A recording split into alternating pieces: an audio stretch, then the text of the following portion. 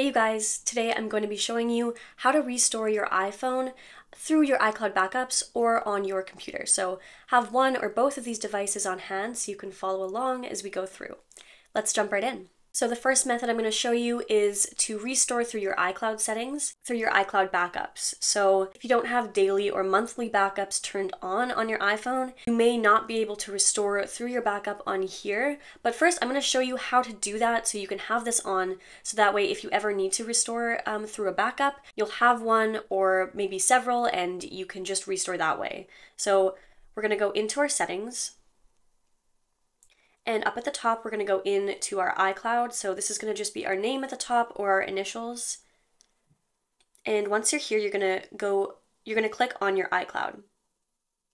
And then we're going to scroll down to device backups, and we're going to click on that iCloud backup there. As you can see, mine is turned on. Essentially, when you have the backup this iPhone toggled on, it's just going to automatically back up all of your settings and your storage and your data. You have all that information saved there. If you didn't have a recent backup done, you can also manually just select the backup now at the bottom. When you select this, it's just going to begin the backup for you, where you can also cancel it at any time as well. In order to initiate the restoration of all of that data, you'll have to first wipe your iPhone or reset your iPhone so that it can start from square one. In order to do this, you're going to launch your settings and you're going to go into General. And then you're going to scroll down to the very bottom and select that Transfer or Reset iPhone. This is where you'll find that reset option.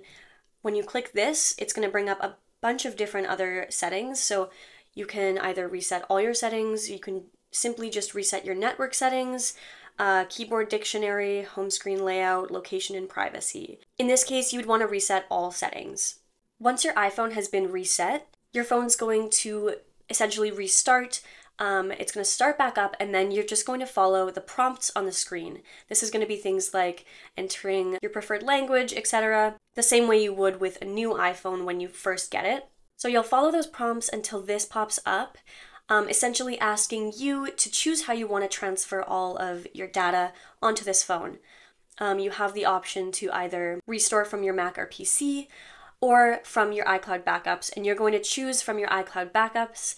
And once you select that, it's just going to automatically start transferring all of that information from that backup that you had. Now we're going to jump over to our MacBook, and I'm going to show you guys how to do it on there. Okay, so the first thing we're going to want to do is plug our iPhone into our MacBook. You will get a message asking if you trust the computer, which you do. You'll want to click trust, and you'll have to type in your passcode. And on our MacBook, we're going to go down to the bottom left to our Finder. So we're going to open that up. We're going to click on our device's name, and it's going to bring up a bunch of information on this iPhone. So whether it needs an update, what percentage it's at, etc. Most importantly, what we're going to find here is the Restore iPhone here. So we're going to select Restore iPhone, and you're going to have the option, if you did not have a backup, to do a backup right then and there. If, however, you did have backups available, you would be able to choose from all of those pre-existing backups and select the most recent one or maybe an older one. Once you have that selected, you click Restore, and you will be prompted to type in your password for your iCloud. Once that is typed in and entered, the restoration will begin, and depending on how much data you have, that backup could take quite a while. Hey, if you're finding this video helpful, you can also support the channel through super stickers. Super stickers basically just help fund the channel, and it helps us continue creating content for you guys. So thanks, and let's get back to the video. So normally this restoration process is super smooth and simple, but there may be the occasional time when it doesn't work as it's advertised to. I'm just going to go through a list of things that you can do if it's not working for you. The first thing you want to make sure of is that your iCloud details are correct. As simple as it sounds, you may have just mistyped something or typed your password in wrong. Always make sure caps lock isn't on. I've made that mistake myself.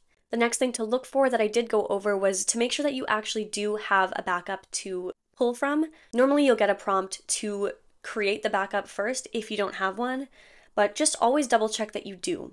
Another thing to look for is how recent if you've updated your iOS since then it may not be compatible anymore, or something of the sort. So it's always smart to do a recent backup when restoring your iPhone, especially if you know that you've updated since. Another thing to do is to check whether your cable is working or not. It could be that the connection from your phone to your computer is not working properly, so maybe buy a new cable or borrow from someone else. Check your Wi-Fi connection. Apple can't restore your backup without a stable Wi-Fi connection, so it could be that as well. If you're using the iTunes method, which I didn't show you in this video, this is for other types of computers, you may have to update your iTunes. If, for example, you have jailbroken your iPhone, this could also be leading to problems, and in that case, you may have to call Apple support and they can help you through it. Another unfortunate circumstance could be that your iCloud backup has been corrupted for some reason. This is why it's important to back up frequently and have more than one backup available, because if one is corrupted